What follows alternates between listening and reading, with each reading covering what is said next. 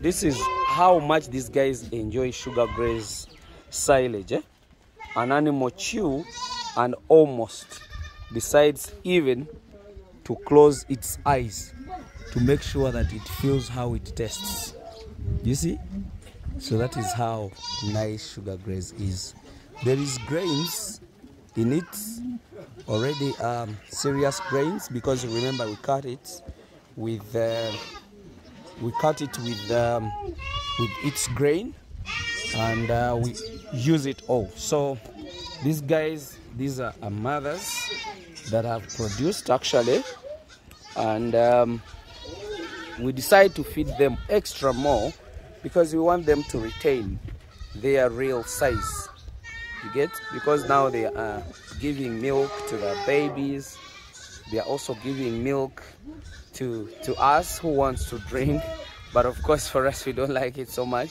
But actually these animals are meant to have more milk. That's what you have to know, because the intention is to make sure that the babies grow at a higher rate. If mothers have no good milk, the kids cannot look nice. So for your information, sugar graze is really a very good feed. Why?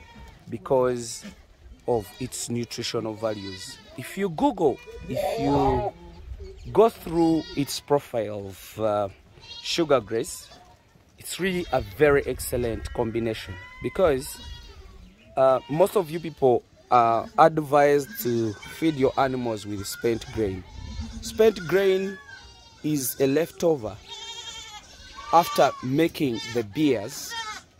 The leftovers is the spent grain, which we again give to the dairy animals, and even the beef industry as well use it.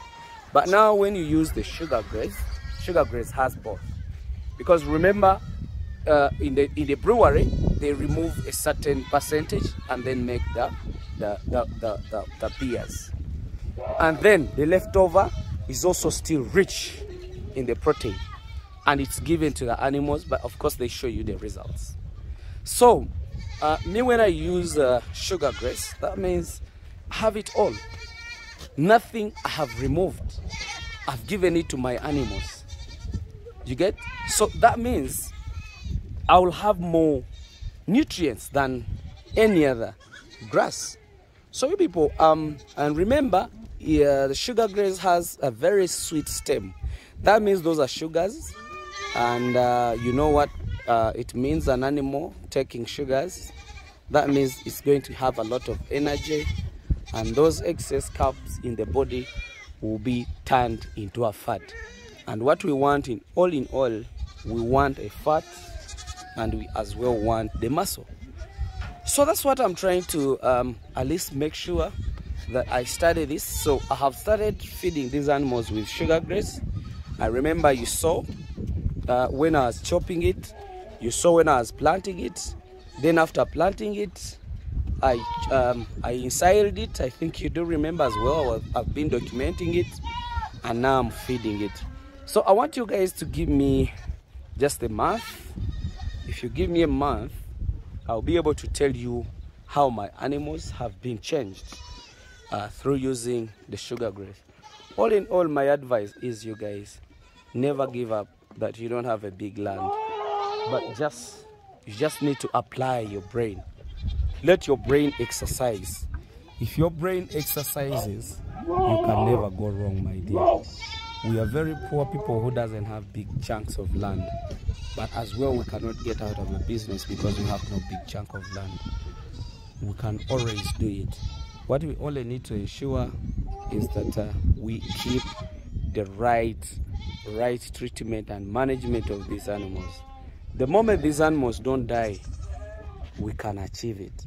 Though even if they die, at least more will be produced. But let's give a chance to these animals to have enough feeds. And actually, if an animal is also feeding very well, that means even the tolerance to diseases will be very high, because the animal has the energy, it can as well have more antibodies, it can as well have more nutrients. So if a disease comes, really it can be fought if your animals really have a very good nutrition. So my dear, me or not, let me give you results on this sugar graze, and I think it's a good answer. But don't always say that I'm going to be only on those sugar graze, but as well try to plant other grasses like chloris, alfalfa, you know, those kind of grasses. If we have a chance that we have a country which can allow any grass to grow, even without doing any supplements or fertilizers, and even goats themselves are producing the fertilizers. So if they are producing the fertilizers, that means we can as well use that. Me, what I do, I use the fertilizers of the goats dung, and as well I put it in the garden. I put the dung in the garden, then I bring whatever I've produced from the garden, then I give it to them. You know, I just keep doing the recycling, and you know, my animals are not really doing bad. Me, what makes me smile is seeing my animals really enjoying like the way you see. Thank you very, very much. Let me just wish you the best. The kids are also up there. They are being worked on. They are being treated. I think you can see. But after the treatment, they again come back here. They are not sick, but because we got one mortality, one death, we got one goat dead in the morning. So that means we need to secure ourselves. We just need to start applying some Oxy 20 in case there is an infection that is existing in the bodies. We can stop it and then find a solution. So we are even going to do respray before even the time of the proper spray. Thank you very much. Let me just give you time to think about whatever I've said. Bye bye for now.